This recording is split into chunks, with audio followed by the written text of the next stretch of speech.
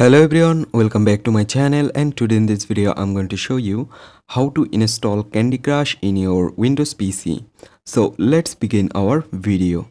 So first of all, what you need to do, you just need to connect the internet to your PC and then open your Microsoft Store.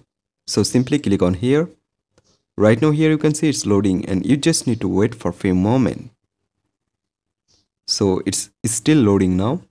And you just need to wait. After open it, just scroll down and here you can see this is Candy Crush. So if you don't find here, just go to search bar and type